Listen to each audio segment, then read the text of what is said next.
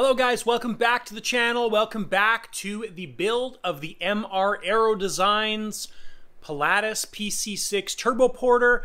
We're making some good progress on this plane like always, and I think after that last video of this removable stab, I am ready to move on to some other steps. So guys, let's roll that intro and we'll get into this video.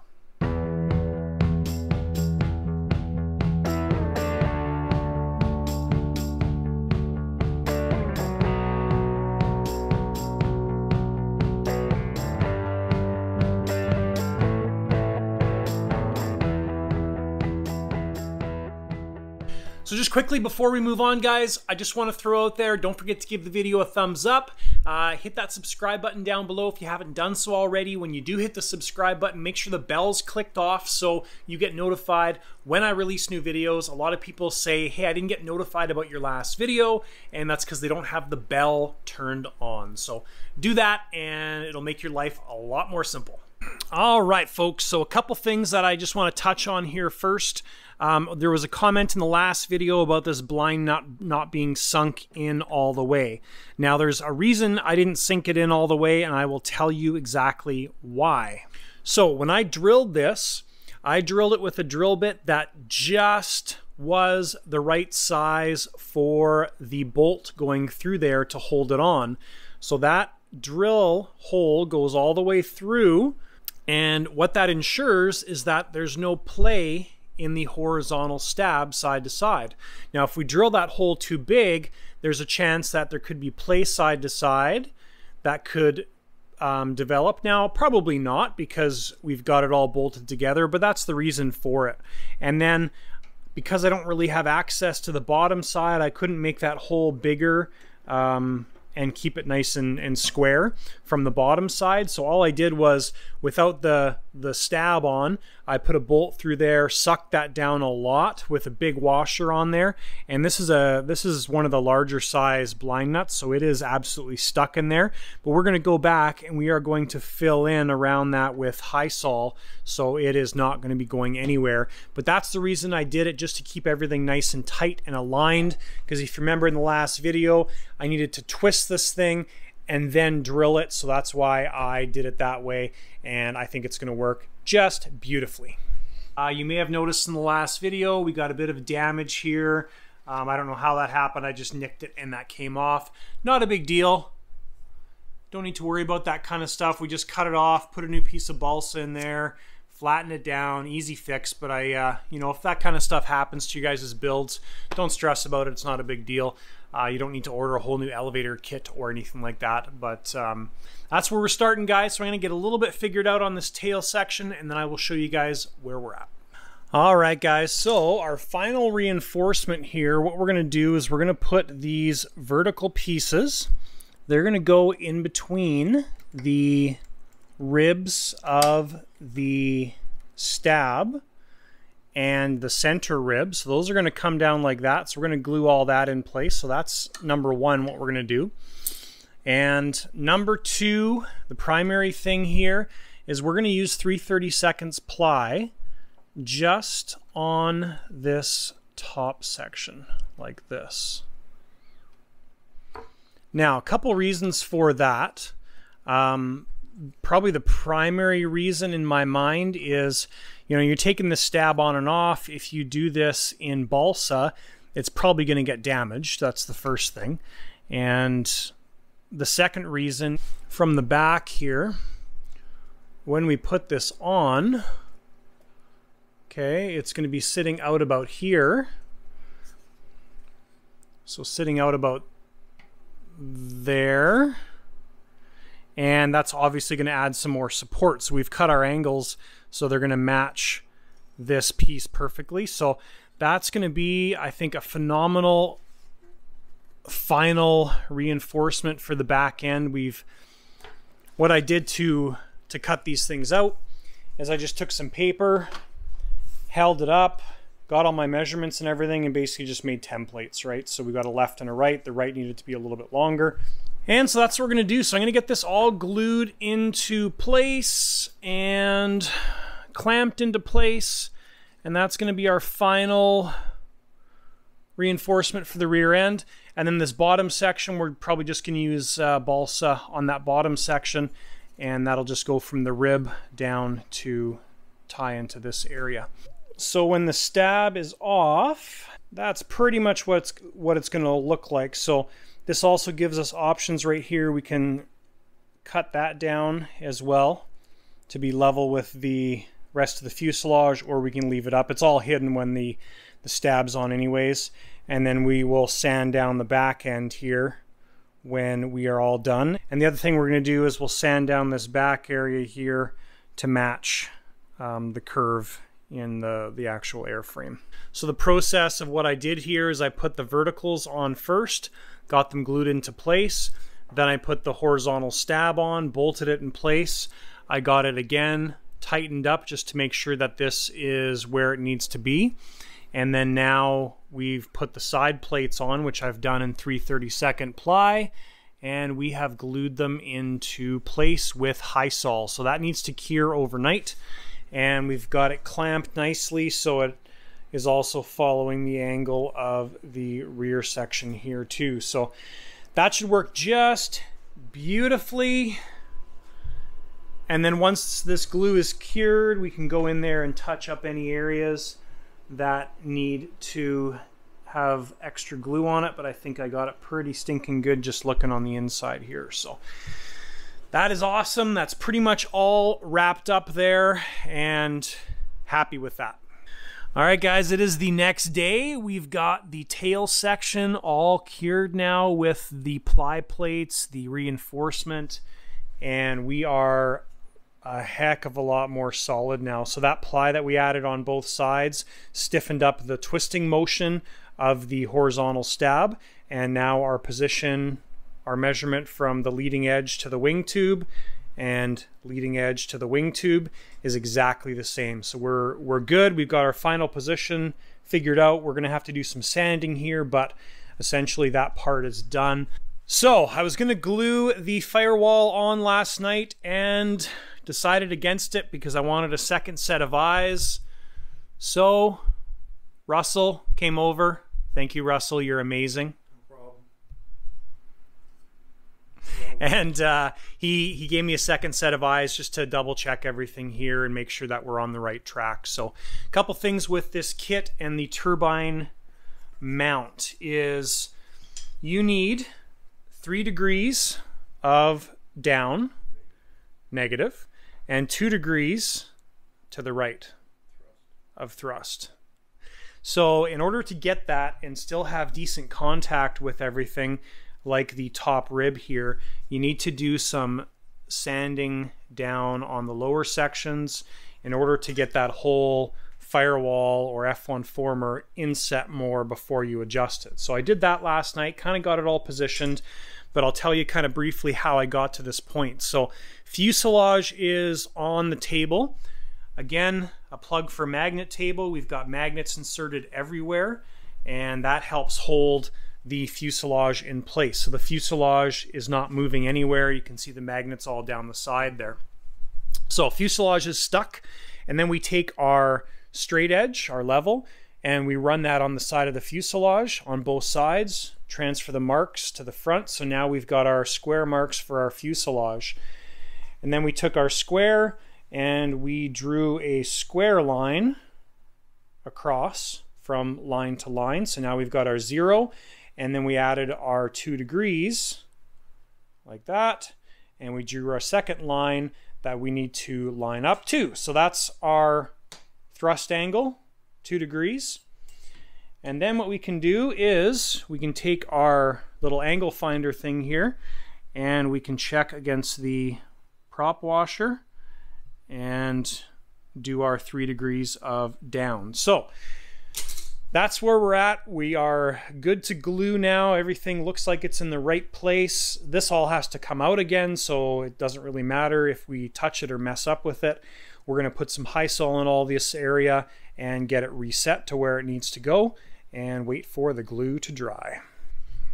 All right, guys, I think we got everything lined up. Don't breathe on the screen. Don't breathe. Don't breathe.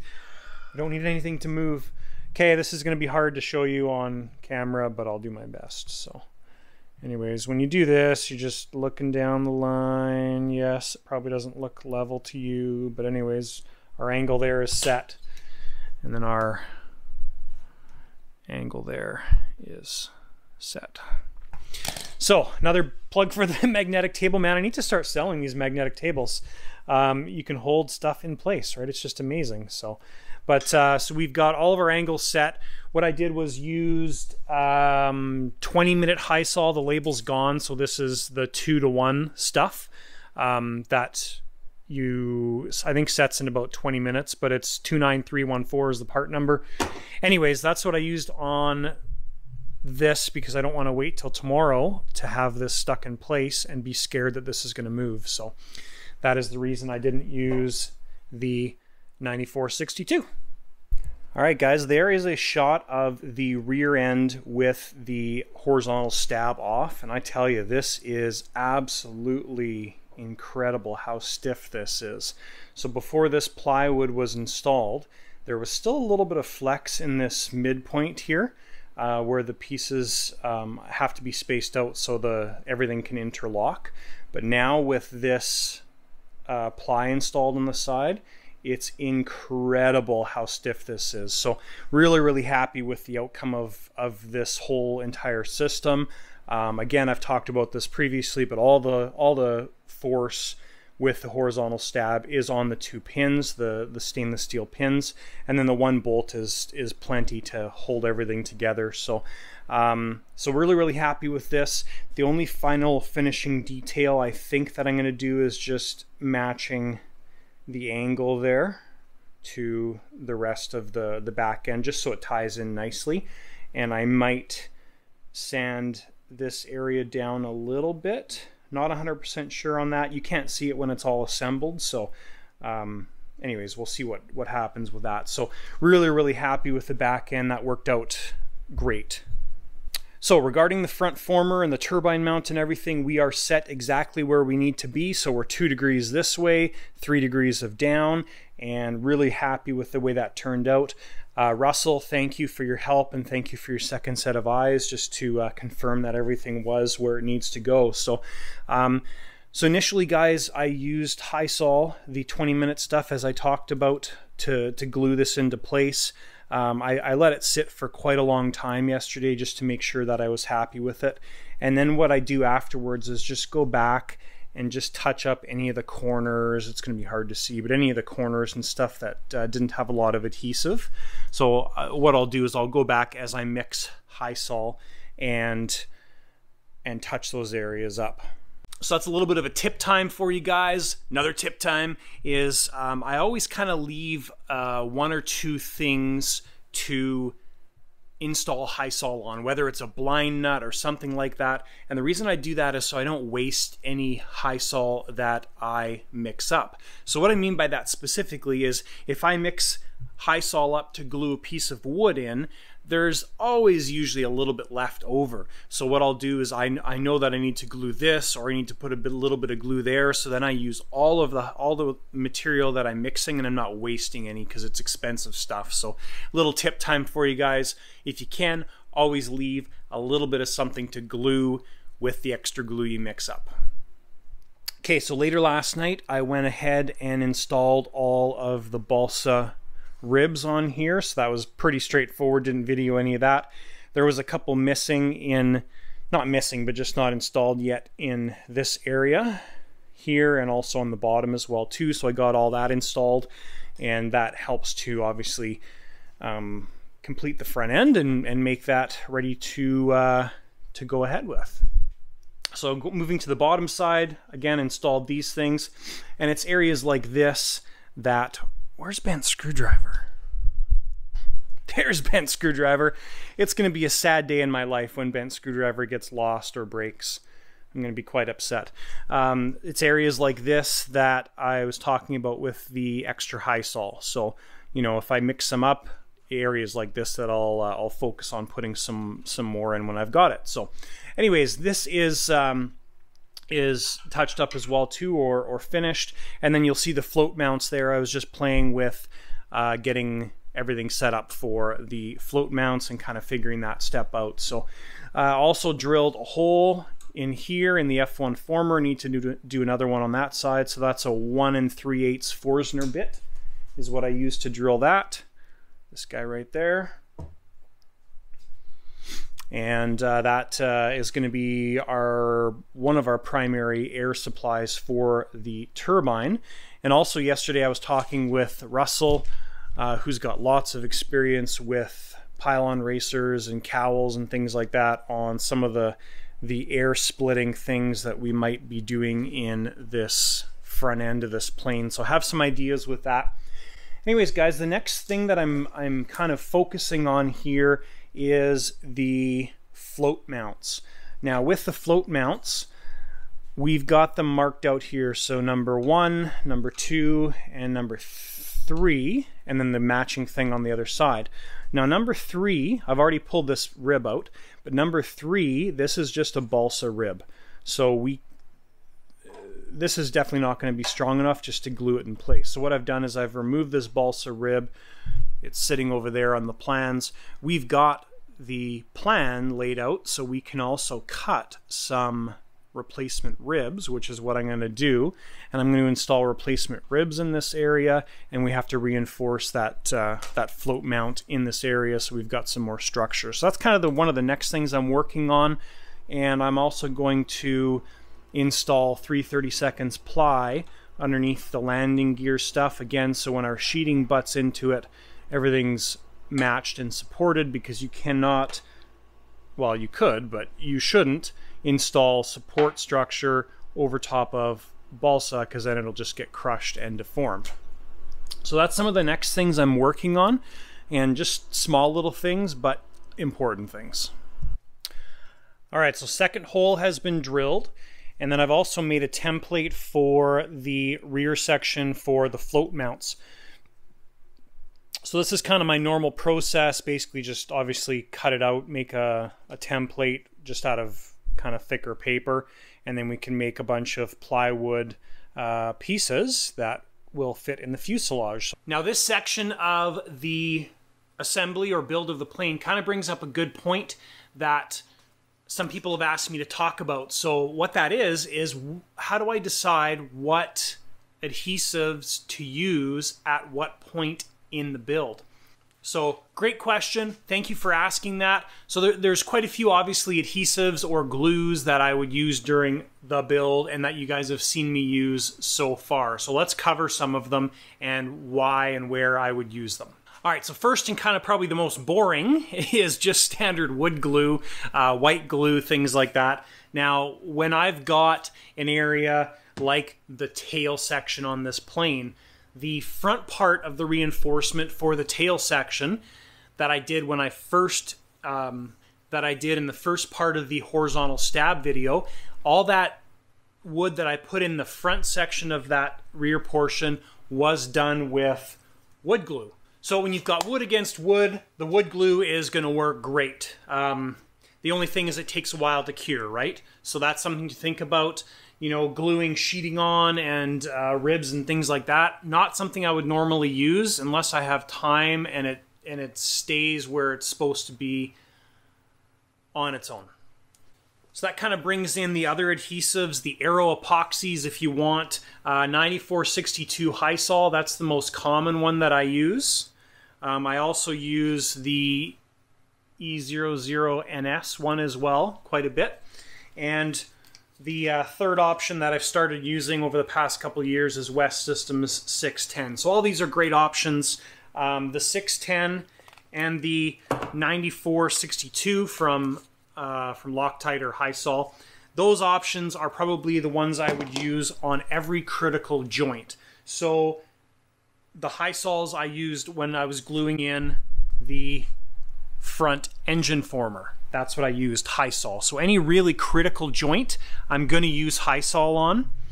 The tail section, the rear part of the tail section, when I glued all those pieces of wood in, those were all done with Hysol. The vertical pieces, this sheeting on the outside, that was all Hysol. This is the area I did with wood glue. Now on that rear section, I probably could have used wood glue, it would have been fine, but I like to use high sol when it's anything absolutely critical. The reason I would use the 00NS, that's the 5-minute stuff. And just a note, on the firewall, I use my own 20-minute stuff, just because I didn't want to wait 24 hours having everything jigged up, kind of sketchily, if you want to say that. And I didn't want to have to worry about it moving. So that's why I used the 20-minute stuff, so in a couple hours while I was in the garage it would cure. But the 5-minute stuff, it's not very workable, so if I'm gluing something on the inside of the fuselage that's going to be hidden and I don't have to sand it or anything, then I'll use the 5-minute stuff. Like if I'm doing my equipment plates, the 5-minute stuff's great. I'll use the long-term, long-curing 9462 if I'm going to glue it and then come back the next day. So options with regards to that stuff. CA, obviously, medium, thick, thin. There's lots of different options for CA, and kicker, use that a lot. CA, basically, I'm using that when you've got to keep things progressing, right? So when you're sheeting the wings, when you're sheeting the fuselage, I'm generally going to use CA for most scenarios unless we're putting plywood on, because it's quick. So we can get things progressing and moving and things like that. So that's kind of the ins and outs of the different adhesives I use. I don't generally use a lot of standard epoxies, so non-thickened epoxies. I'll use this obviously if I'm dealing with fiberglass work, but the only time I would use stuff like this on the exterior of the plane is when I'd mix it with micro balloons so it's sandable. I'm going to use this stuff or something similar to this when I am reinforcing the firewall connection. So I'm going to be putting fiberglass on all these joints, and in that case we're going to be using standard epoxy. So that's kind of my mentality behind everything. The other one is Gorilla Glue. I haven't really used this a ton over the past 10 years. I only recently started using it, and then the reason for this is it expands. So if you watch the Aviation Design Diamond build, I use this when I put the wood dowel inside of the wing tube.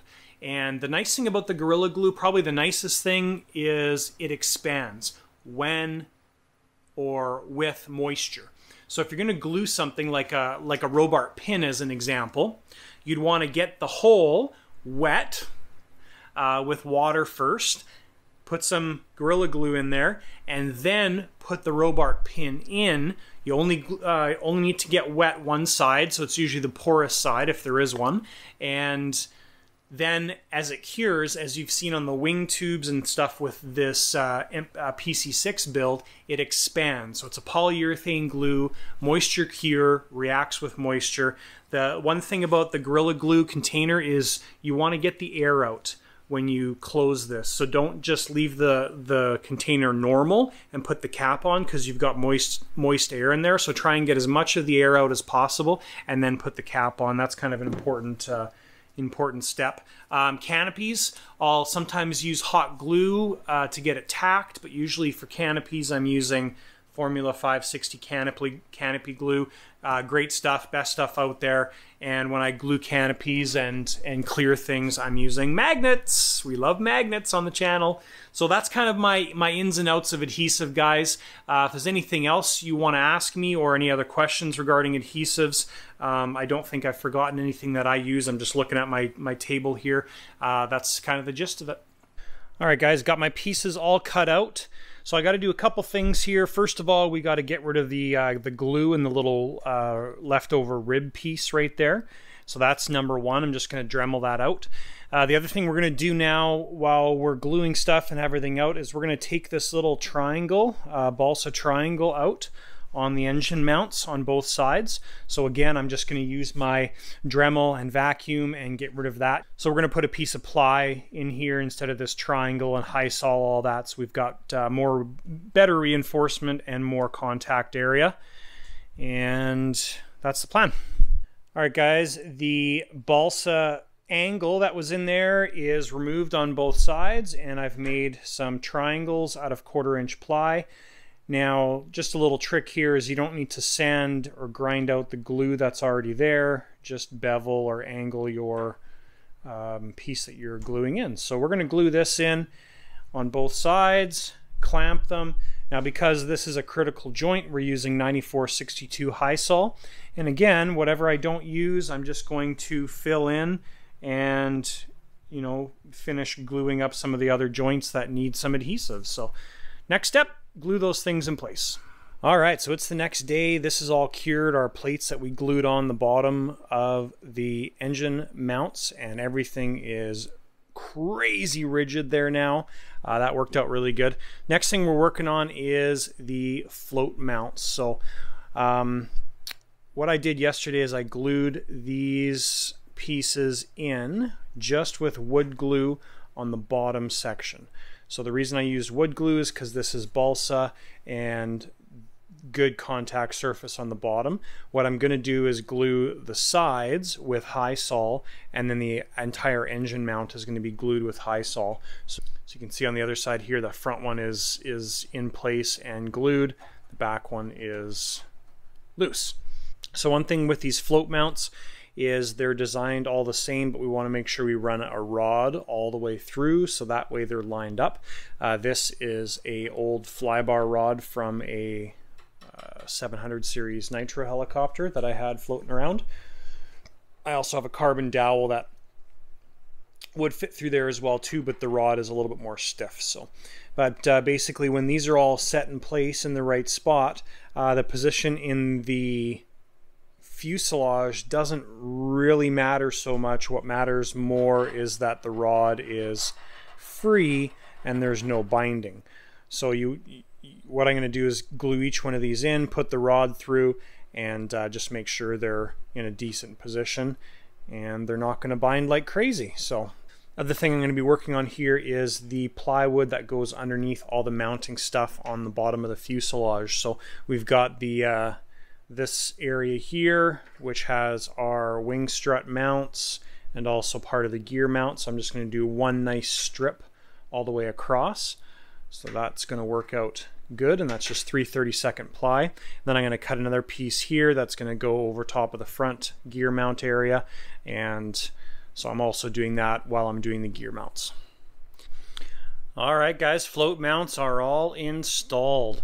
So these are currently glued in place with high sol. I used tons of high sol to get these glued in place because you've got so many different contact surfaces, the bottom, the sides. Now one little trick for you is once you're happy with the position on something like this, you really can't clamp this into place because these formers or these ribs are all stuck. So all you got to do is take a little bit of medium or thick CA, put it on a contact point, use some kicker, and now that CA is holding this in place and the high sol's curing. All right, so the plates are all installed under the mounts of everything, so that worked out good. For this, I just used thick CA and put that in the areas underneath the plywood and screwed everything down and letting that cure. Did the front one here as well too. All right, so next thing I'm going to do here, guys, is I'm going to get the back end here sheeted with the funny curves and everything. And the reason I'm doing that is just because I want to leave that to cure and can't really do anything more up front. So what I've done, you can see on this one side here, is I've taken my plane and kind of gotten everything shaped, and I need to do the same thing on this side. Now we're changing things a little bit from the stock kit because generally you have your tail wheel mounted here, so it's using this entire piece of ply. With our new tail wheel, everything's behind that line right there, that pencil line. So that changes how we're going to do this a little bit. So what I'm going to do is I'm going to sheet this all the way onto about here, and then we're just going to fill in this section so it'll be a nice nice finish all the way around. We won't have any of this plywood exposed except where the tail wheel bolts on. So I'm just getting that taken care of. So just basically sanding these shapes down and everything and getting them positioned nicely, and then we'll go ahead and glue the balsa on. We're probably going to have to do some wetting of the balsa and some shaping of it to try and get it around this curve here, but that's all part of the fun. All right, so because of the curves here, we're going to do this in multiple pieces, so just showing you guys the progress. So I just cut the piece for the side, wet it down with rubbing alcohol, and got a nice curve to it. So this one's all glued in place. So what I'm going to do now is put the next piece on like this, finish it off, and then we're going to have a balsa section that goes in the center. Something like that is the goal. So all right, guys, so the tail I think worked out wonderfully. We had to do it in multiple pieces here, as I showed you. So the first piece, second piece, and then third piece on top, just to tie everything together. So this is rough done right now. We still have to obviously do lots of sanding and stuff, but looks good. Happy with that. I think it looks absolutely wonderful. All right, guys, well, that's the end of this video. We made some great progress on this plane so far. The primary thing in this video is getting the engine installed, the former installed, I guess is the better way to say it. But we made some good progress in this episode. I think we accomplished a lot. So a lot of the stressful stuff for me is done. And I was telling my wife this earlier, gluing this engine former in, gluing the mount in was a huge stress to me. And getting the tail kind of wrapped up and everything was a bit of a stress as well too. Not as much as this though. So anyways, things are going to progress nice and quickly from here on out. Now, cool thing, this is just one of the things that got delivered yesterday, but we are going to be painting this plane as well too. So the owner and I have come to an agreement, and I'm going to be completing this plane completely start to finish, which is going to be absolutely awesome. So when this plane is done, basically bind the radio to it, do the setup, and it will be ready to fly. So good progress on this thing, and it's going to be fun doing this thing from start to completion. So I'm glad that worked out. But that's it for this episode, guys. Don't forget to smash that like button, give the video a thumbs up, hit the subscribe button down below if you haven't done so already. And when you do hit that subscribe button, hit the bell so you get notified when I release new videos. That's it for this episode, guys. Thank you so much, and we'll see you in the next one.